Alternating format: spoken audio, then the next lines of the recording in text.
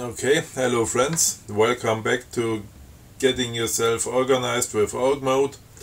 Today is Friday late night already, so I keep this snippet a bit shorter than usual.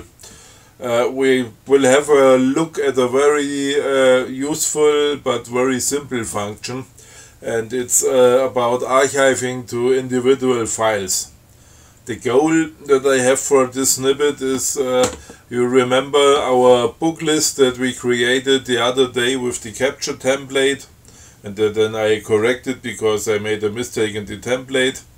Now I pretend I have read the first book completely and I want to archive that.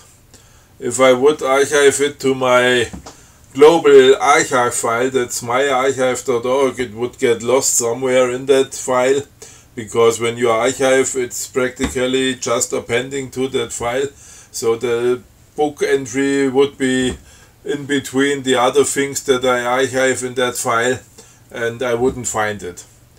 But I want to have a file that just keeps track of all the books I have read. So the easier way to do that is you define a property that is called archive.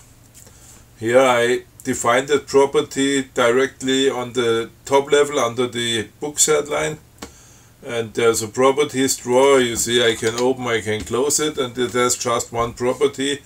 That's the archive property, and it points to a file trackbooks.org and to a headline that says read books. So this is on the top level, and that means every children of this book's headline, that's one of those three entries, will get that archive property inherited. So now you remember archiving is done. You put your cursor on that line and you press Ctrl C, Ctrl X and Ctrl A. So let's do that. Ctrl C, Ctrl X, Ctrl A, and now this done entry is archived, and you see subtree is archived in a file org-trackbooks.org. We can have a look at this file. Let me save the original file, and you see it's here in a buffer, and if I have a look at it, you see this is my trackbooks file and got the first entry, and when I file the next book it will end up down here somewhere, but I have all my read books in one file. It's not spread somewhere in a big archive file. It's just one file that says, okay, I'm tracking what books did I read recently, and of course all the properties are still there. You see the pages and the adventure genre information is there. It's that it was to do, even the logbook entry that says, yeah, that was an interesting book. So just imagine if in 3 years somebody asks me, did you already read Treasure Island? I can have a look at that file and say, yeah, I read it at this time, and yeah, I liked it a lot because there were lots of pirates and so on. So this is practically filing to an individual file. I used it quite often in my OrgMode files because the global archive is nice, but if I think, for example, at work, I have different internal customers. One is third level support, one is pre-sales support, and one is development. And so I have a hierarchy that says, okay, we have a headline third level support and development and so on, and every action I do for them, I file them in a track things for third level, of track things for development.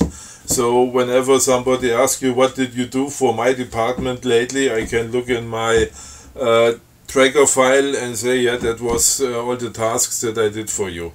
Or even at home I do the same. I'm desperately trying to learn the bass, the musical instrument, and I have bought a book with a lot of lessons, and I have a project that says, yeah, I want to practice bass and want to learn it, and the average task is now work through chapter 5. And if I'm done with chapter 5, I archive that and it goes to a file track your music practice. So you see, you can track practically everything, so that myarchive.org up here, the global file, is more or less a fallback if you haven't defined something else somewhere in your local properties. And you see that inheritance thing is very useful, because whatever is below that first level headline until the next gets that property inherited. Okay guys, that's all for today. I hope you had a great week. You learned a lot, I hope. And I'm already preparing the episode for next week that will be a bit deeper into timers and clocking and so on. So stay tuned. I'll be back as usual. And thanks for all the comments and the subscriptions to my YouTube channel. And I try to keep on and introduce some more advanced concepts, because after the 3 weeks now, I guess you already have a good idea what you can do with OrgMode. But there are a lot of advanced things that we can show in the next episodes. So I hope you enjoy it, and thanks for watching.